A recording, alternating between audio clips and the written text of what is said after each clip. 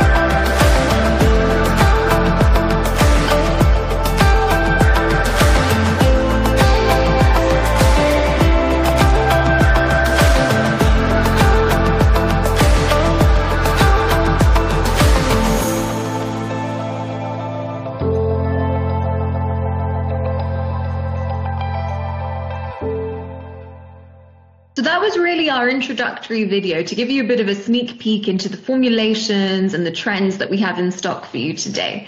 But now on to actually explaining it and getting really into the crux of the matter. So we're going to start off by talking through our first trend, which we've called Ubuntu. Now, translated from Zulu, Ubuntu roughly means I am because we are. So it's really a term that embodies the concept of sense of community and togetherness. Now, of course, togetherness is something that has been a fundamental human need since probably the beginning of time. But following a year of social restrictions, the concept of togetherness seems to be something that people are becoming increasingly aware of and that they value more highly. So now, coming over to you, Alex, what does this mean? Could you explain a bit more about togetherness in today's world? Yes, sure. So as friends and families we were kind of forced to stay apart just because of social distancing and quarantines. But as we were doing that, our need for physical contact and face-to-face interaction, it just became more apparent to us. So until now, we've kind of got to the point in society where we've taken that for granted. So the pandemic really kind of made people more aware of the importance of being together. Yeah, it was a bit of a you don't know what you have until it's gone kind of situation, right? Oh, absolutely, absolutely. There's definitely been a real restructuring of people's priorities over the last year, and that sense of togetherness is really valued more highly. And because of the kind of value that we're putting on it now as a basic human need, we're seeing a lot of people taking really active steps to achieve any sense of togetherness that they can. So, for example, just being online and connecting with people online, a lot of people have kind of bemoaned technology and saying that it's made us more distant from each other. But actually, for many, it's become the only way to stay in touch with the people we love. And so I think people see the value in that a lot more in online interaction and also just online communities. But still, what kind of technology's taught us and what we've learned from that being together through technology is that actually it's no substitute for real life interaction that we really crave. So as the world starts to open up again, albeit at different rates depending on the region, people have already kind of told us that they really intend to prioritize physical togetherness with loved ones.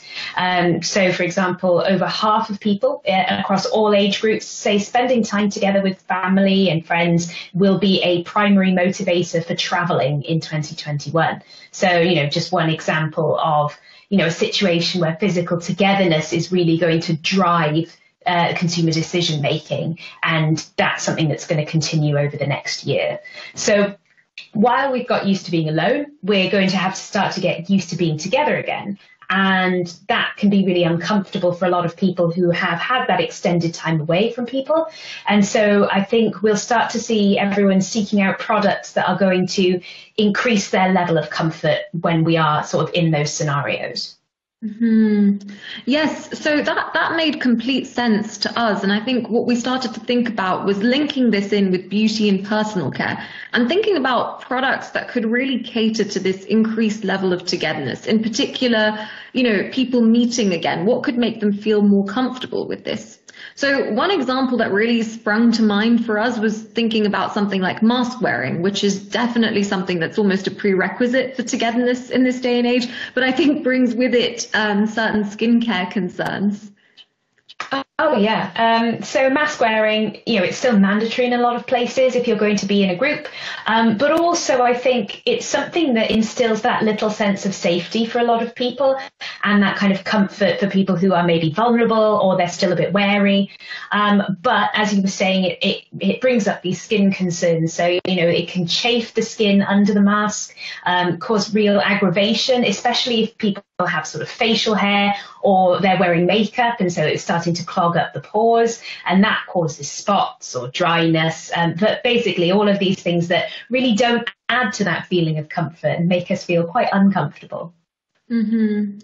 Yeah, so with this in mind, we thought about how we could address this trend and how we could really think about the type of products that would make people feel more comfortable with wearing masks and with togetherness, so to speak, in this day and age. So with that, I'm really happy to introduce you to our first formulation, which we've called the Soothe and Cool Facial Serum.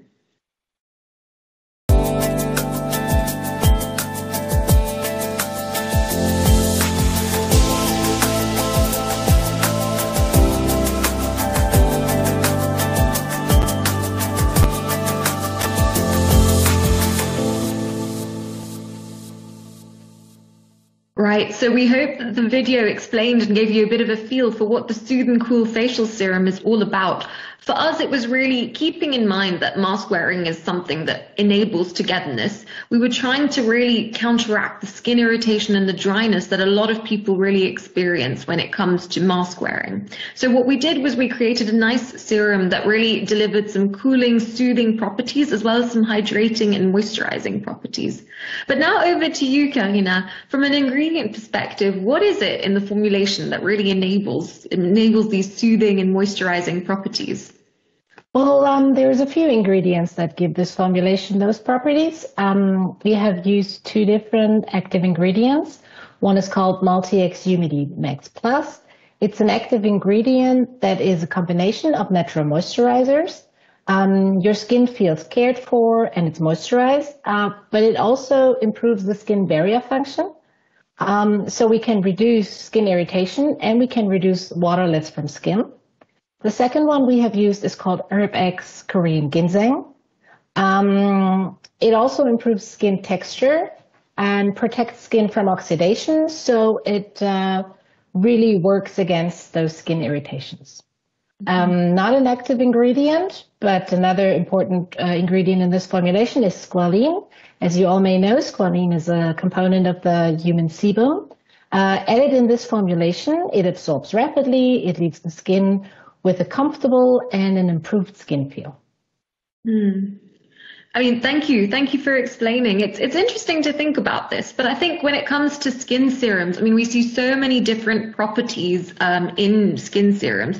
So do you think there could be other variations of this formulation? I mean, this is really just an inspirational formulation, right? Yes, sure. You can adapt this formulation. You can use other active ingredients that work exactly in the way that you want your formulation to work. So an example from our portfolio is Gazosa. You both mentioned spots that can be caused by the masks. Gazosa is an active ingredient that actually reduces the sebum content and therefore works to reduce acne. Okay, so actually it would be a solution to this really famously induced maskne, right, that we've been seeing everywhere. Great. Thanks for explaining, Karina. Really interesting to think about the ingredients. And now a question over to our audience and to our viewers. Which ingredient was interesting for you? Tell us, and we'll be able to send you more information about it, supplementary to what you get from the formulation. So thank you all so much for participating in that poll. We'll be sending you follow-up information as per your request. Now, going back to the trend, we thought about how we could provide physical comfort with this sense of togetherness. But one of the other approaches of addressing this trend could really be by thinking about providing a level of mental comfort, really going into the direction of helping people feel confident through looking their best, which is something that's really important to us, especially as the world starts to open up again. What could make people feel comfortable on a mental level, especially as they start to sort of self-groom a lot more and take more time for their appearance? Perhaps over to you first, Alex. Could you explain what consumers are thinking about in this realm? Sure. So as we get back to socializing, it's natural that people want to present their best selves. We haven't seen each other in a long time, so we want to show people that we've been taking care of ourselves during the pandemic. One aesthetic trend that's kind of starting to rise as a result of this is that idea of looking healthy and looking well. And so that's going to start becoming a new kind of underlying consideration in our daily beauty routines, just because of that kind of concern around global health. We want people to tell us that we look well and, we look like we've been well. So features that are associated with that kind of look of health is sort of hydration and that glow appearance of the skin that you sort of started to discuss through Soothe and Cool Serum. But this will be sought out even more than ever before. So a glowing version of that formula could be really great. But it's not just about skin.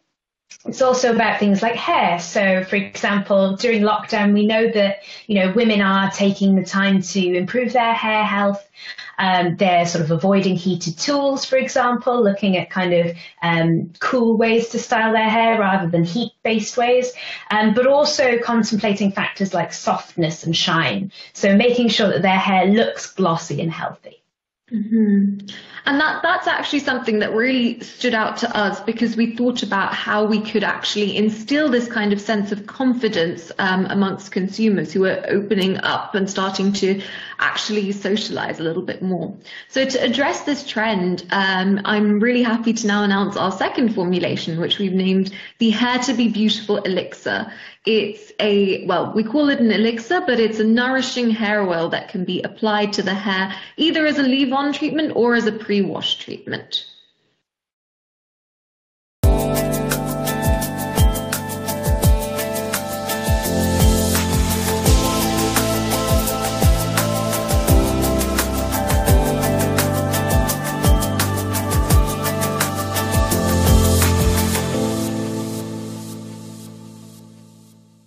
So just after watching that video, actually, I think there's a couple of important things to note. So when we look at what's happened to hair care products in the last few years, there have been two kind of really major growth areas.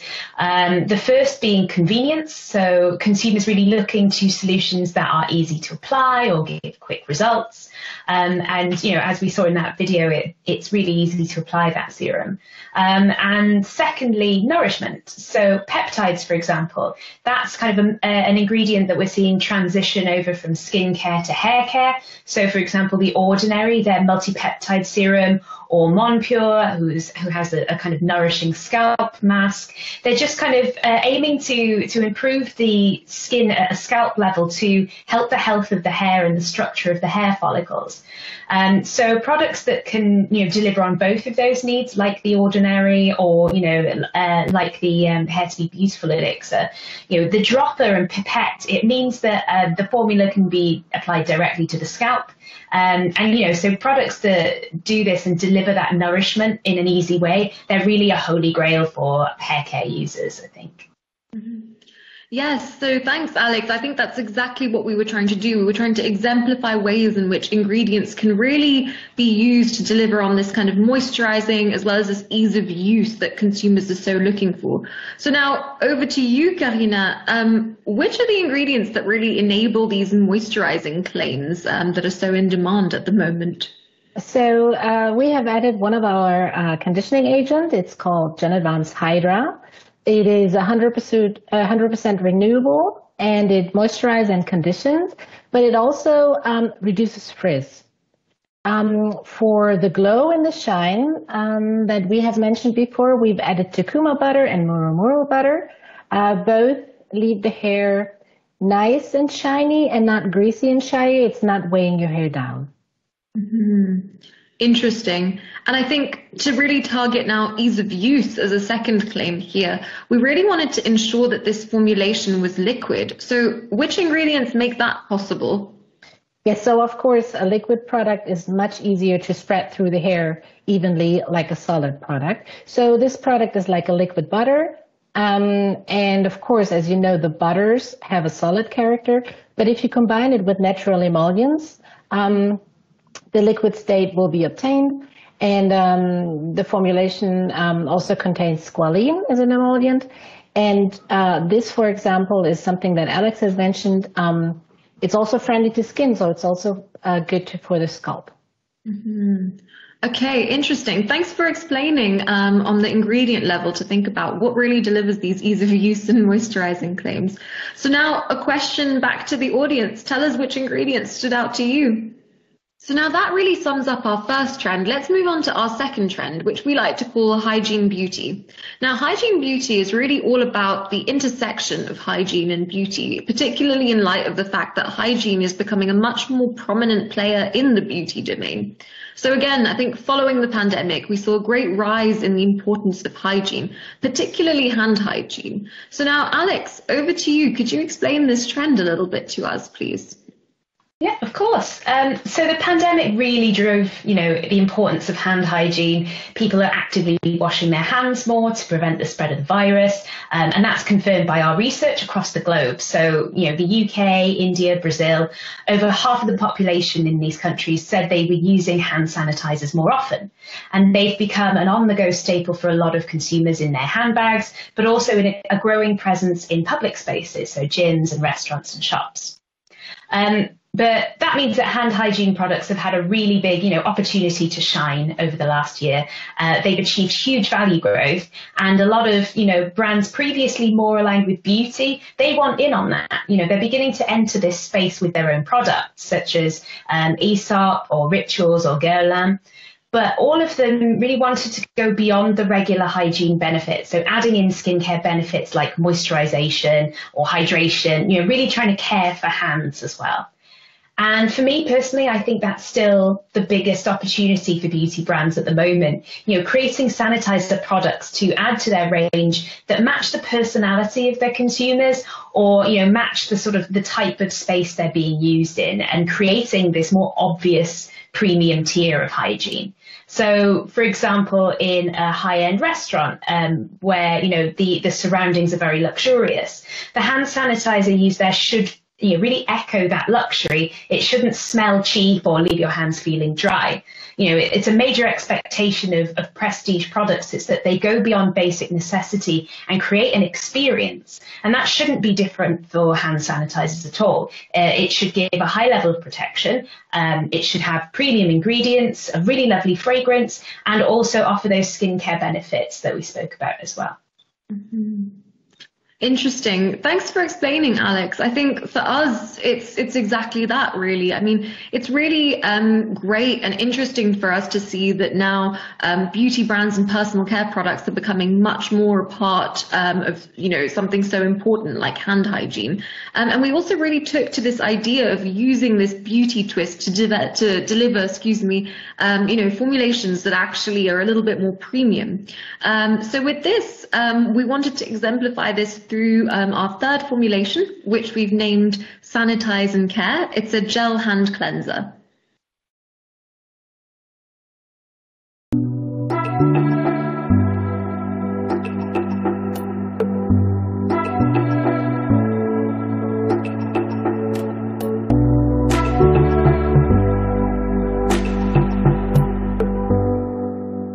Great. So with that video, we hope that it was able to illustrate a little bit more about the kind of gel-like structure that makes up this formulation.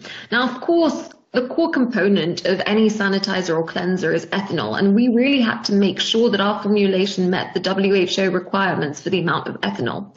However, for us, we really also wanted to think about exactly how we could give it this sort of personal care-like twist, both from the perspective of the experience of use and also in terms of the benefits that it delivered. So we really wanted to ensure that it had this sort of gel-like structure, that it didn't leave hands feeling sticky, but also that it kind of delivered these moisturizing, caring benefits that would be so great for people to use on the go. So now over to you, Karina. Can you talk us through the ingredients that make these features possible? Sure. To start off, we are using one of our rheology modifiers, hostasarin MCP. What's special about MCP is that it is able to stabilize and thicken formulations containing this high amounts of alcohol. The amount of alcohol recommended by the WHO is 70%. So as formulators know, it's very tricky to stabilize formulations like that. But our MCP will do this for you. Furthermore, it's also helpful for the skin feel. It's not leaving the skin sticky, which also happens a lot in this kind of formulations. In this case, we have not used an emulsifier with MCP. Everything is stabilized by the polymer just on its own. And the emollients that are supposed to be stabilized in these formulations are Plantasense Olive AD and Carefree Light, because we thought that we would go into this direction of the more premium skin feel. Something that Alex has mentioned that stood out was the luxury environment. And so we've created this formulation using those emollients. They actually moisturize the hands, and in total, your hands will not feel dry after use or not sticky after use. Mm-hmm. Thank you. Thanks for explaining, Karina. It's really, for us, I think, super encouraging to see how we can use our ingredients to really deliver a nice hand experience, as well as, of course, cleansing the hands. So now over to the audience again, to you viewers. Please tell us which ingredient was interesting for you. Which one took you by surprise? So now on to our third trend, which we've named Beauty Unwrapped. Now, Interestingly, hygiene again, and maintenance of high levels of hygiene during the pandemic was something that unfortunately in some cases also called for the use of more single-use products. So things like wipes, and it maybe also resulted in the use of a bit more packaging surrounding products just to prevent them from picking up germs, and to cater to consumers who are a little bit more concerned with hygiene and prevention of germ spreading. So Alex, first coming over to you, what is the conversation about this at the moment? Well, as you say, the pandemic, it's really put consumers in a quandary about sustainability. So as a society, we've been trying to reduce our reliance on single-use products, but over the last year, the need to maintain really high levels of hygiene has really won out over these good intentions. In some cases, we saw really frenzied hygiene behavior. So people disinfecting their groceries, for example, with single-use wipes, wiping down everything after use every single time. And, it just meant that we were using a lot of single-use products, as you said.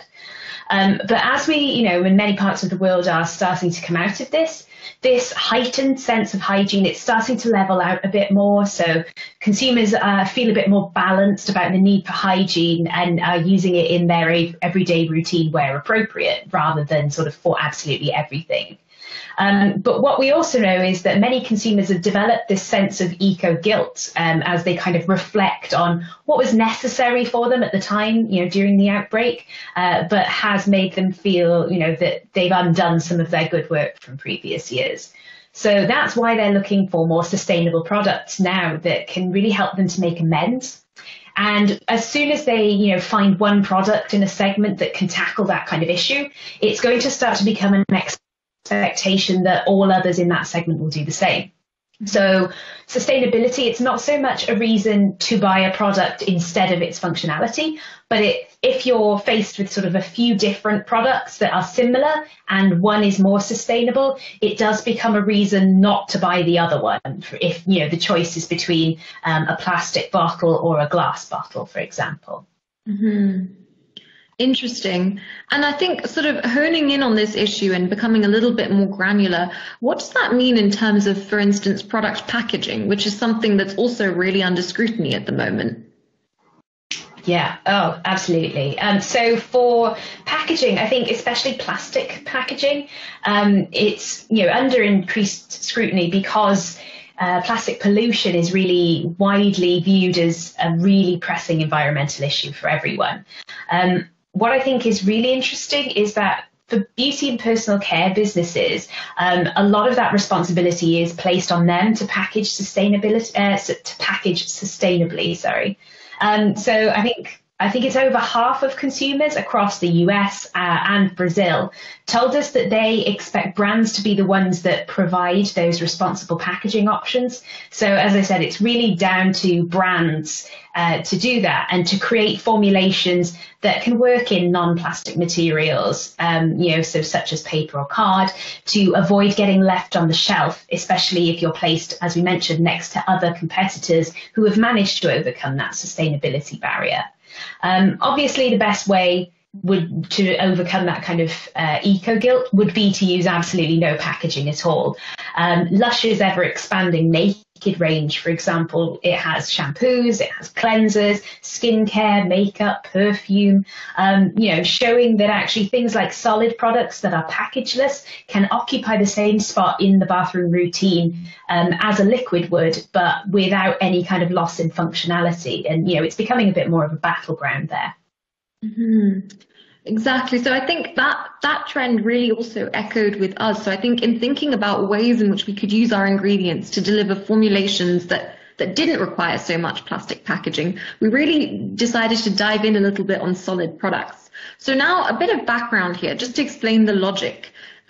Generally speaking, when you're looking at liquid personal care products, so for example, something like a liquid shampoo or body cream, it typically consists of somewhere between 80 and 85% of water, in some cases even more. So the logic behind solid products is simple. It's that you remove the water content and then at the source, the consumer can use water. But what you've done is that you've created a solid concentrate product. So really, the benefit this delivers is very logical. By creating a solid concentrate product, you've got a product that has a lower volume for the same amount of use. So with a lower volume, it just by definition requires less packaging for the same amount of use. But then Alex, to your earlier point, thinking about sustainable packaging options, so things like cardboard, for instance, solid products tend to lend themselves a little bit better to such packaging options, and often could even require no packaging at all. So with this in mind, we really started to think about, how we could really create more solid formulations. And package them in different materials. Cool. That's really cool.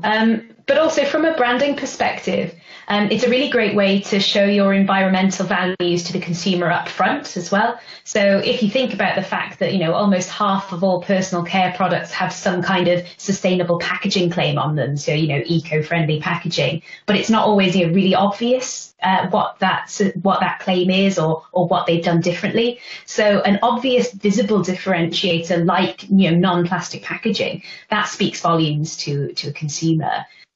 We've seen a lot of players tapping into that kind of solid formulation. So, as well as Lush that we mentioned earlier, you've got new entrants like Ethique, but you've also got huge brands. So L'Oreal has done this through Garnier and through L'Oreal Men Expert, selling these kind of solid shampoo bars and making sure they're marketed as sustainable alternatives to their liquid counterparts.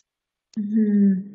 Yeah, exactly. And so for us, the starting point here was thinking about ways in which we could find alternatives to liquid formulations. So with that, I'd like to introduce you to our fourth formulation, which we've called the Hair Necessities Bar. It's a solid shampoo that really foams up very nicely, cleanses the skin, cleanses the hair, and is also actually gentle on the skin.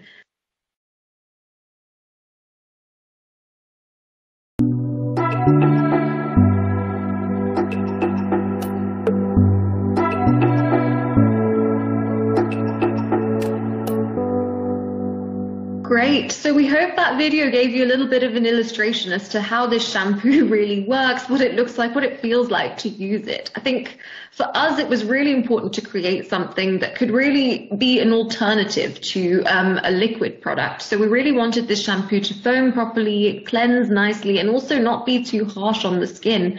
So now over to you, Karina. Which are the ingredients that make this possible?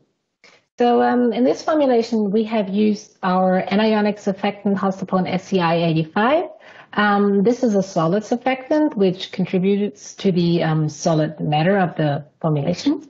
We have combined it with with two surfactants from the glucotane range. The glucotane range is a mild, gently cleansing sugar-based surfactant range. So in this case, we have used Glucotane Care and Glucotane Plus, but of course you could use others depending on what your goal for the formulation is. In this case, we wanted caring and the most foam we could get with those glucotane surfactants. An additional ingredient is Barraclay Old Rose. The clay, of course, in this formulation contributes also to the solid character of this formulation. But it's a good addition. Clays in general, they are also able to gently remove the dirt and the grime from the scalp. Mm-hmm. Thank you, Karina. It's really interesting, actually, to think about the clay. And also, I suppose it's quite intuitive to think about a solid ingredient actually resulting in a solid product. So it's great it's more intuitive and logical than maybe people know. To the audience now, which ingredient caught your eye? Which one's interesting for you? Let us know. Great. So thank you for answering our poll. And now we're moving on to our final formulation. Now we're still on the topic of solid products and solid formulations, still thinking along the lines of how we can reduce plastic waste and plastic packaging. But we actually thought about taking a different perspective on this. So solid products in themselves provide so many different, widespread benefits. They're not just an alternative to standard liquid products. And we really expect them to infiltrate beauty and personal care as a whole by providing their own benefits. So perhaps, Alex, you could take us through this a little bit more? Yeah, sure. I think, yeah, it is really interesting to take that more experiential perspective towards solids as well, because that sometimes gets forgotten about and we talk about it as a straight swap. But actually, as well as being this sustainable swap for liquid products, solids offer a completely different usage experience and offer a lot of different benefits, especially when it comes to things like travel. Which we already spoke about is something that's going to be, a real priority for a lot of people as the world opens up. So you can, take it away and it won't account towards your liquid allowance, but also, it could be evenly or individually portioned up if you're just taking a short trip away, and that saves a lot of space in your luggage as well. But I think also from that more experiential point of view, even if we start to travel more, it's still going to be in a bit more of a timid way. We'll still be quite wary. We've gotten used to our home comforts over the last year. We haven't had to travel. And so there's maybe, a new routine or new products that we're using a lot more. We've widened the scope of what we do in our beauty routines, and we want to take that with us. So solid formats would allow us to take, a load of different products, especially to spaces where people feel a bit vulnerable or a bit out of their comfort zone. So, new countries, hotels and hostels, for example, for people wanting to travel, on a budget, and they're able to take that whole routine with them. I think that's particularly important when we talk about, the growing need for self-care. And for skincare in particular, there's a really big overlap. So consumers are starting to link taking time for themselves and relaxation with, a ritual of skincare, basically, making it almost a meditative process. It's become a bit of a way to self-soothe at a time when we felt very tense and very anxious. And so we're seeking out all of these relaxing practices that make us feel good, such as skincare treatments, and we're looking on the internet, we're looking on social media to see how other people are soothing themselves as well. And a lot of the time it can be through things like skincare. Mm. Thanks, Alex. Yeah, exactly. I think for us, it was really interesting to now see this growing link between the use of skincare as self-care as well. And so with that, it's really great to be able to introduce you now to our final formulation, the Nourishing Bath Melt.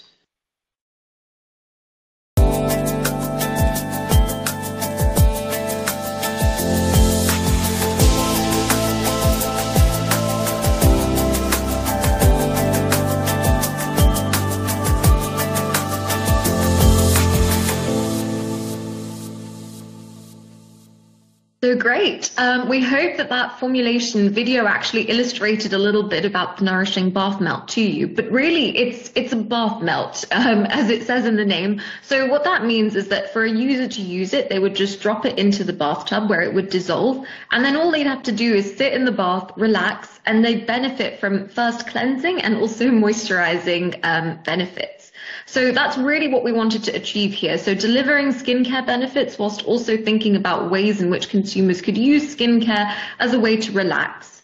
So now, Karina, over to you. How does this formulation really deliver these moisturizing and cleansing benefits, which really mean that a user doesn't have to moisturize and cleanse? They can just sort of relax in the tub. What is it? Which are the ingredients behind it that make that possible? So there's actually a couple of 2-in-1 or multifunctional ingredients to start up. There's the glutathione sense. The glutathione sense is from the sugar surfactant branch that I have mentioned earlier. But in this case, it is of course cleansing, but it is also has re-fatting properties. Mm-hmm. So it reduces the use, or you can reduce the use of actual skin conditioning agents. The second ingredient that has multifunctional properties is the plant essence cocoa butter. It smooths and softens the skin, but it also helps with boosting skin regeneration. And then we have a third component. This is the emulsifier. It's plant essence emulsifier SFO. It's a sunflower-based emulsifier. It is great for 2-in-1 cream washes, for example, because it does not only stabilize the formulation, but it also leaves a subtle afterfeel. Okay, interesting. It sounds like a really nice combination of ingredients included there. But then another question, which are the ingredients that actually provide the solid format in this formulation? So this would be the second use of the Plant Essence cocoa butter. The Plant Essence cocoa butter is a solid at room temperature, a soft solid at room temperature. So here it helps with the solid format. Okay, great. Thank you, Karina. So now back to our viewers. Tell us what you think. Which of the ingredients in this formulation was interesting to you?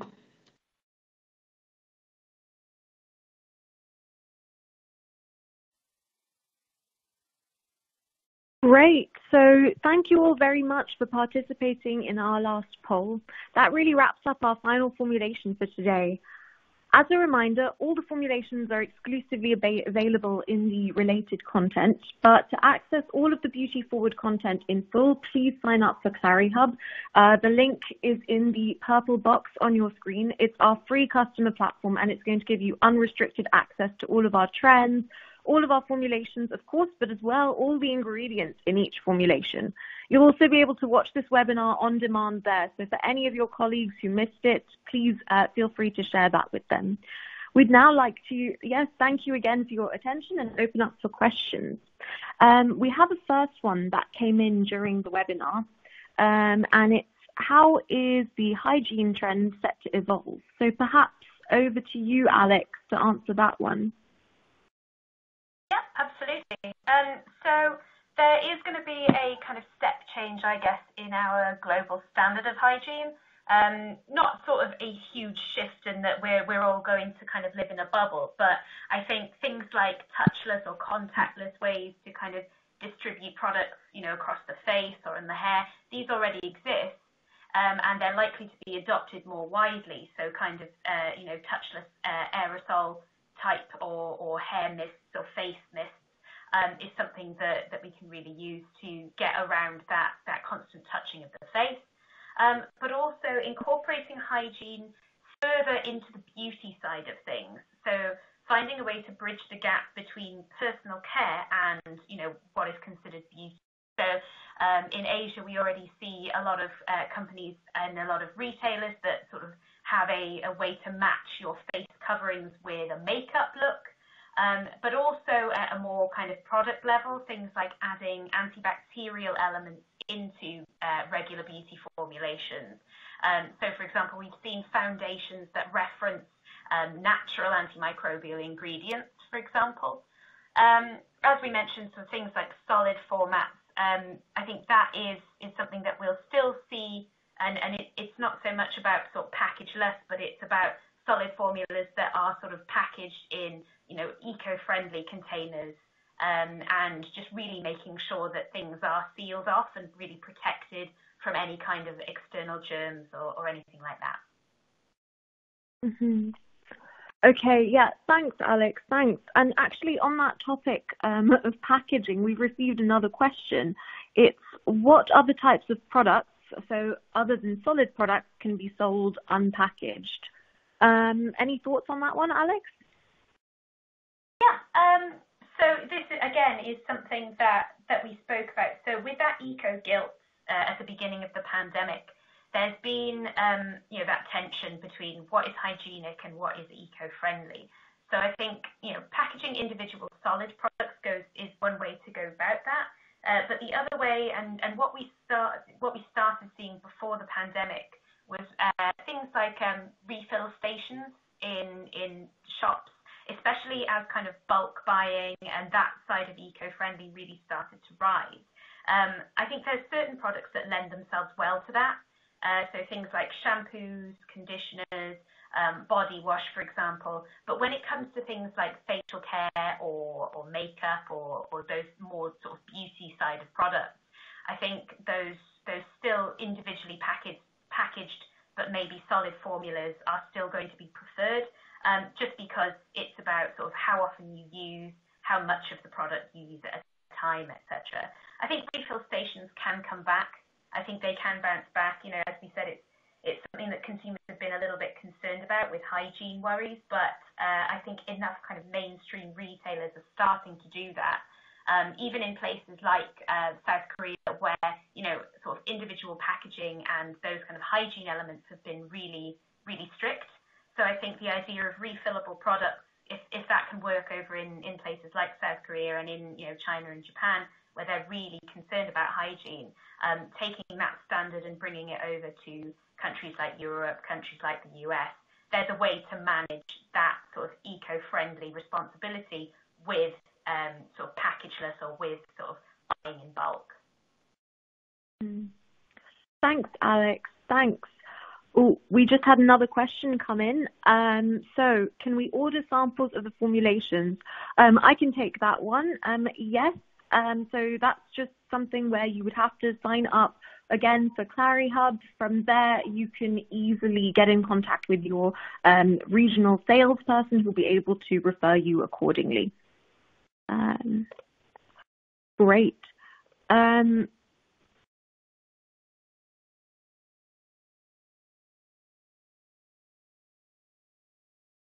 Waiting on a few more questions. To the audience, if you do have any more questions, please feel free to write them in.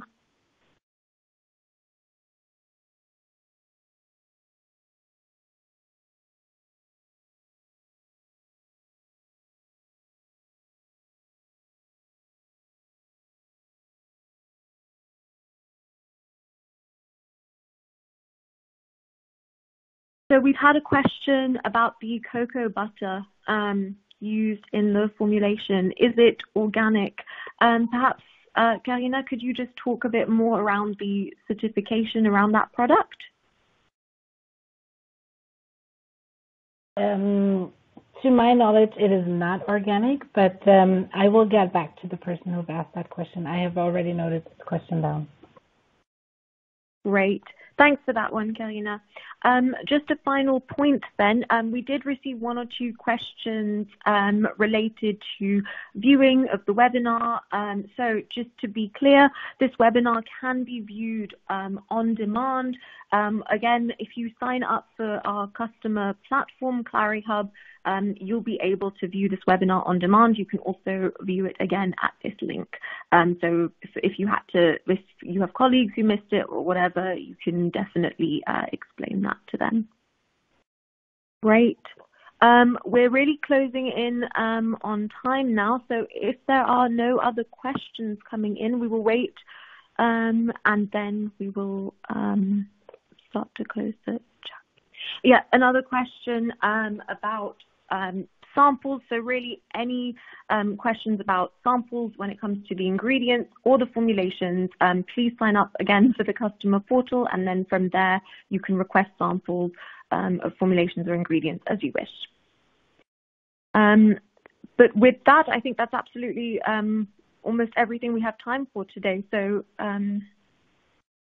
if there are no other questions, we will be getting back to you via email. But thank you all again for tuning in and for your time today. Goodbye. Thanks, Jasmine. Bye, everyone. Bye.